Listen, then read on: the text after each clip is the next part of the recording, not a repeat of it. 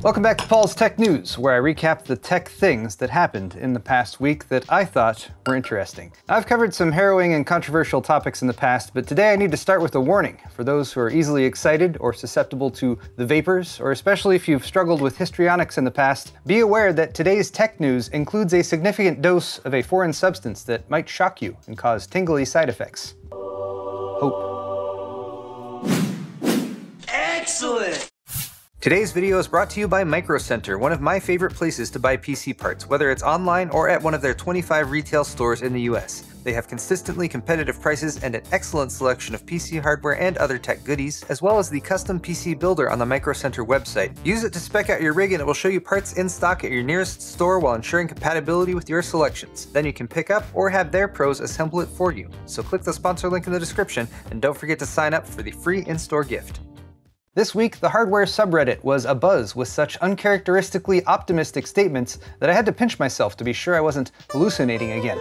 There are just a few tracers, fortunately, but it seems that Ethereum, which has been the go-to coin for GPU-based cryptocurrency mining for a long time now because that's kind of how it was designed, might be changing for the better, at least if you're an aspiring PC gamer in need of a graphics card for actual PC gaming. The Ethereum Improvement Proposal, or EIP 1559, was greenlit back in March, and it will roll out with a hard fork coming in July. This will centralize and reduce transaction fees, which can be a significant chunk of Ethereum mining profits. For instance, in February 2021, it was estimated that about 50% of ETH mining profits were from transaction fees. Even though EIP 1559 hasn't rolled out yet, miners are reporting increased mining difficulty and reduced profits. And as with any speculative market, there are many who are eager to make moves before major shifts take place. The big jump to Ethereum 2.0 is expected in October 2021, at which point traditional Ethereum mining with GPUs will likely go extinct, at least in terms of profitability. The upshot is that for now, aspiring miners are being advised to limit their aspirations, especially if they're only just trying to get in on the current crypto boom. There's less time every day to make a return on a GPU investment, and it's even tougher if you're paying scalper prices at 2 to 3 times MSRP. And since I didn't take a drink of my beer after I poured it in the intro, now's a good time to say, I'll drink to that. Cheers, guys. Thanks for joining me.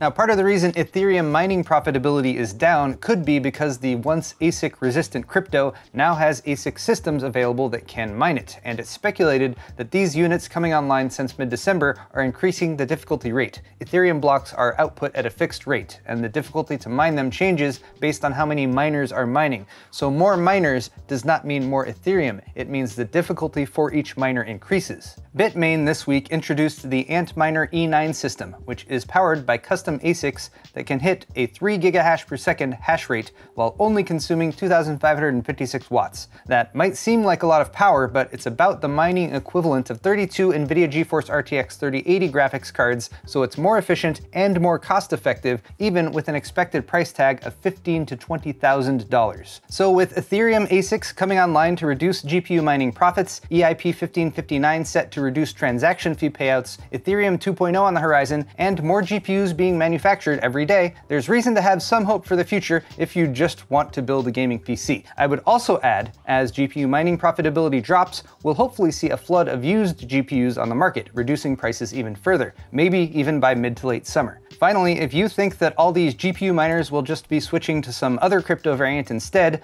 I'd point you to Tech Yes City Brian's recent video covering the market share for Ethereum and its derivatives versus other options that are viable for mining with a graphics card. He includes some great charts and graphs on the topic, but Ethereum actually represents a huge percentage of that market, so it really could be a catalyst for popping the GPU pricing bubble if all of this plays out.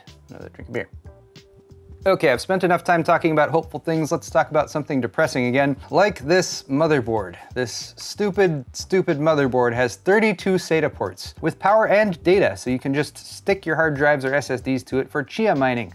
Chia, the new cryptocurrency that becomes tradable this week on May 3rd, is based on a proof of space and time model, which I thought Stephen Hawking had already sorted out for us, but I guess not, and it is causing a run on storage devices at the moment. High-capacity hard drives and, to a lesser extent, extent SSDs are being bought up on the off chance that Chia blows up and becomes the next Bitcoin. And motherboard manufacturer that I've never heard of before, Onda, has created this monstrosity, the B365 D32-D4 Magic Edition, a name that makes me hate it even more because it reminds me of Apple's marketing. Okay, I guess Onda has actually been around for some time, and this is not their first 32 SATA slot board, but I still hate it for what it represents. Chia speculation has already led to a 500% increase in ADATA SSD sales, and Galax issued a statement saying that crypto mining on their SSDs, not their GPUs mind you, but their SSDs, will void the warranty if data write volume is higher than specified. AMD's Zen 4 architecture isn't even out yet, but there's a rumor already about a Zen 5 based APU. Codenamed Strix Point, the chip would presumably be part of the Ryzen 8000 family of processors and feature 3nm lithography and a combination of 8 high-performance cores with multi-threading and 4 high-efficiency cores, so 20 threads total, and a configuration that indicates AMD is also going the same route as Intel's Alder Lake, with next-gen processors having a hybrid design with some cores made for performance and others made for low power draw. Of course, ARM was the first to this hybrid game with their Big Little design, which was a great solution for mobile chips, and that's probably the core reason why AMD and Intel have this in the works for laptops and other mobile devices. Zen 5 chips aren't expected until 2024, says Marvin at least, who originally published this story on mopc.net. Now here's some more potentially good news for gamers, Microsoft making a good decision, that being to reduce the cut that the Microsoft Store takes on game sales from 30% down to 12%. This brings them in line with the Epic Games Store, which has received a good deal of praise for the game developer-friendly 12% revenue split that they currently use. This could pressure Valve to make a similar move with the Steam Store, where the cut is still 30%, a number that many say is too high, especially for indie developers.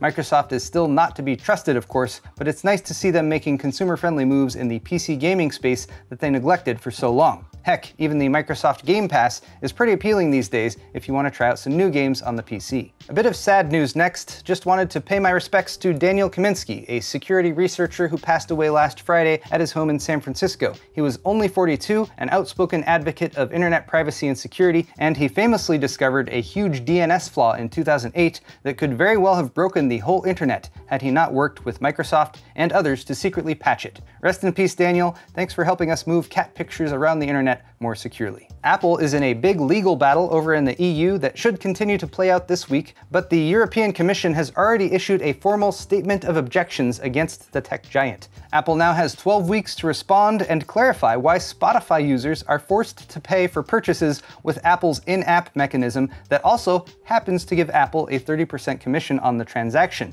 Further, Apple actively prevented services from showing customers alternative ways to pay that got around the fees. Companies like Spotify have to either eat the cost or increase their prices, making their services on the App Store less competitive versus Apple Music. Apple's fee doesn't apply universally to all apps in its store, but it does apply to all music streaming apps except Apple Music, and the EU EC takes issue with that. Lots still to come as this plays out, along with Apple's ongoing spat with Epic Games, so we'll circle back for an update next week. And now it's time for Tech Briefs. I was originally going to put all the GPU news here because a few people said that they were getting sick of graphics cards, so I was going to get it all over with very quickly, but then I still ended up talking about a lot of GPU stuff already today, but what can you do? Anyway, here are brand new GPUs that have been discovered this week. Aren't they exciting? Video cards spotted an MSI RTX 3080 Ti Supreme X in its retail box even, so the 3080 Ti is on its way, with the rumored dates now being May 18th for an announcement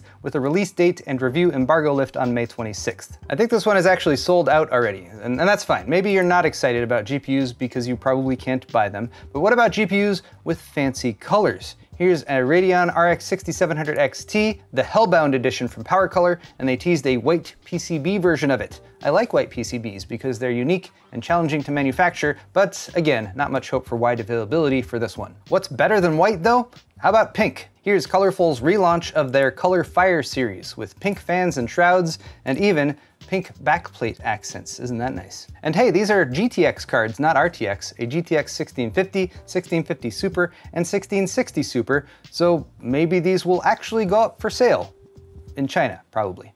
Speaking of GPUs, update your GPU drivers. Nvidia has warned that there are 5 GPU display driver security bugs and 8 vGPU software vulnerabilities in their driver package, most ranking between 7 and 8 out of 10 on the CVSS vulnerability scale, making them high severity. Now, Nvidia has a security page set up with the descriptions of the different vulnerabilities and what they are, and also which drivers and stuff are affected, but basically you should just get the latest version of Nvidia's graphics driver. That's 466.27 right now. Get that or newer to get your system all patched up. It seems that Nvidia is also continuing efforts to make GPUs that are less appealing to crypto miners by limiting their hash rates, and although their first attempt was laughable because Nvidia themselves released a driver that removed the limiter, they're not giving up. The entire 30 series, except the RTX 3090, will apparently be refreshed with actual different silicon SKUs, but we'll have to wait and see if these Lite hash rate card versions actually limit mining via hardware, or if it's another easily worked around software limitation. They're expected in June. Acer made the handful of people who have 360Hz refresh rate monitors feel bad this week with the announcement of the Nitro XV2 monitor that has a 390Hz refresh rate.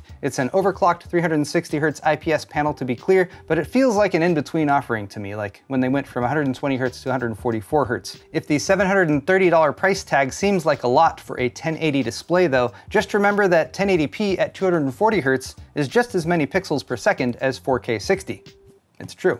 Finally, if you're tired of overpriced GPUs, how about an overpriced game console instead? The Royal Wii is for sale. That's a great pun, by the way, CNN. Specifically, this is a Nintendo Wii that was gold-plated and gifted to Her Majesty the Queen, Elizabeth II, leader of the Andals and the First Men, etc., back in 2009. Somehow, it made its way into the hands of Donnie Fillerup. Great name, by the way, too there, Donnie, a console enthusiast from the Netherlands who runs the online database Console Variations, who is now selling the unit for $300,000 US so he can get a new apartment. The console works and is in good condition, but the golden Wiimote has some wear on the bottom, presumably from when Her Majesty chucked it at her flat-screen TV after a particularly competitive Wii Sports session. So there you have it, guys, tech news for this week, and thanks for joining me today. Your feedback is always welcome, so go ahead and explore the comments area down below and see what you find. While you're down there, all of the articles I talked about today are linked in the description if you're interested in further reading, and you can also click the like button if you enjoyed this video. Check out my store at paulshardware.net for all your high-quality merchandise needs,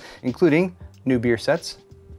And subscribe to my channel, of course, if you'd like to see more videos like this one in the future. Thanks again, everyone, and we'll see you in the next video. Cheers.